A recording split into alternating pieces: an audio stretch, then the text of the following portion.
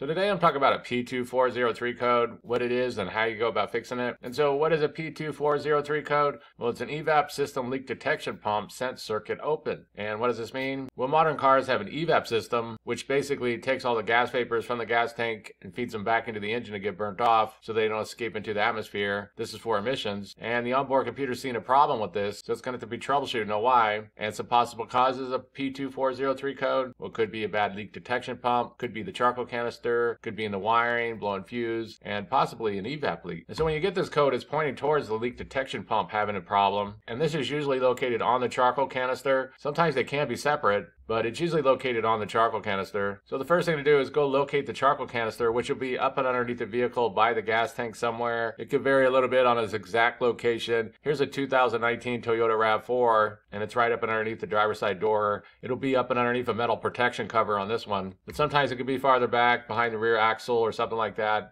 But the first thing to do is to go locate the leak detection pump, which is usually on the charcoal canister. And then once you locate it, the next thing to do is check out all the wiring going to it. See if anything got damaged, there's any bad connections, anything like this. You can also check for any blown fuses, see if there's any problems there. And basically just be aware, anything wrong with that wiring, bad connection, open, short, blown fuse, is going to cause problems. So you want to check that out real good. And if that all looks good, the wiring looks good, no blown fuses, nothing like that, then it's possible that this leak detection pump has failed.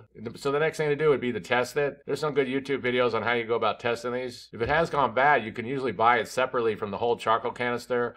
Although sometimes it can be better just to buy a whole new charcoal canister, especially if the old one is really old, because it might have a leak in it or some other kind of issue going on. But again, you can buy them separately if you want to. But the next thing to do is to go test or replace that leak detection pump. And so if you got through and you checked all that, you tested the wiring, that's all good, there's no blown fuses, that you tested that leak detection pump and it's testing good, then it's possible that there's a leak going on somewhere inside of one of these hoses that's going to it and all the way around through the whole evap system. This includes the gas cap that's part of the evap system. So check that out. Be sure that seal on there is real good and things like this. If you took it to a mechanic, what they would do is they'd feed smoke into the system, and then as smoke started coming out one of these hoses or anything, they'd know where the leak's at and they'd be able to go and fix it. That's a very good method. You can go around and see if you can see anything physically damaged and then repair it, but sometimes it could be hard to spot. There is some low-cost smoke machines that you could get on Amazon or eBay. I'll put a link down below if you need one. You can also make these up yourself. There's some YouTube videos on how you can make them up for like $5, $10. But if you got through and you checked everything else out, then very likely you have an evap system leak somewhere and one of these hoses are leaking and you just have to find that. And so that's basically it. I just wanted to give an overview of how you go about fixing a P2403 code. If you have anything to add, please comment down below. If you have any questions, ask me and I'll try to answer them. If this video helps you, please click like, please click subscribe, and have a good day.